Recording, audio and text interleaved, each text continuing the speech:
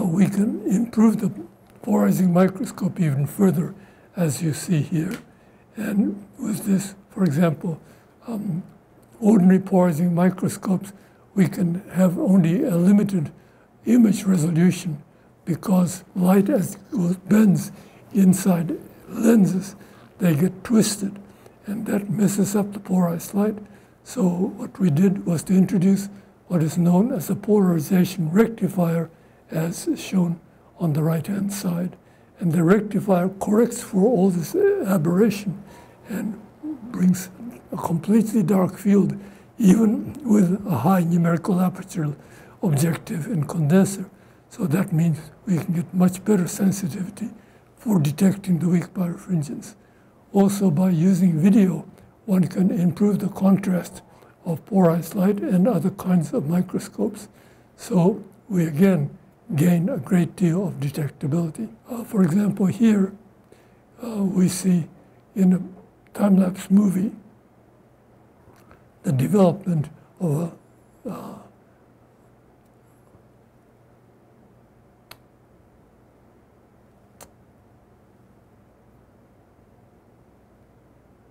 tunicate egg. On the right side, we just saw the second polar body forming, and then within the polar body formed is the female pronucleus migrating towards the male pronucleus. Then they fuse, form the first division spindle, which is birefringent, and then after the spindle separates, you get the two daughter cells. Again, you see the big asterisk there. Then they form the daughter nuclei. The daughter nuclei again form two cells, and as you see here, this is now in DIC. The daughter nuclei migrate to the middle and form the four daughter cells. This keeps on going and going, so that if we look at the next day, the same tunicate embryo is a little tadpole that is swimming around.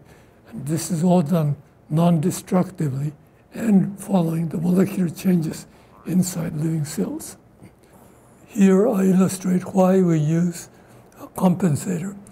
By using a compensator, as we see down below on the left-hand side, the spindle birefringence comes out very clearly.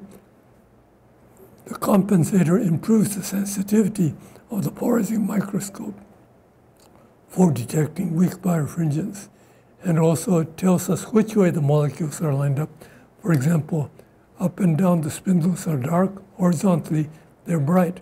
That is because the protein molecules are lined up along the length of the spindle. And also it measures how many molecules are lined up by the birefringence, which can be compensated by adjusting the compensator. This also tells us which part of the cell has become birefringent. In this case, the spindle has moved towards what's known as the vegetal pole, and then cells divide in order to separate the chromosomes into two, so that, as you see on the right-hand side, the result of the left-hand spindle displacement is the formation of 4 tiny cells and 4 large cells. And this is the beginning of cell differentiation. The offsprings of the tiny cells form the spicules, the bones of the sea urchin that I've just mentioned, and also the gonads. And the large ones form the mesoderm. And the next slide, we briefly see what we can see by looking at sperm structure. For example, here is cave cricket sperm. As you see in the left-hand column, the top of the sperm head, you see black and white domains. What those are little regions in which DNA molecules are tilted to the left and right, and actually they show how chromosomes are arranged, how DNA molecules are arranged inside chromosomes. And by using polarized ultraviolet light, we can even find out what within each gyre of the chromosome, how the DNA is lined up. And the far right top picture shows how we concluded the DNA molecules to be lined up within each of the chromosomes, which are very, very much smaller than what we can resolve with the light microscope. But these kind of things you can all find out by using polarized light. So that's a quick explanation of how we can use polarized light in some biological examples. Thank you.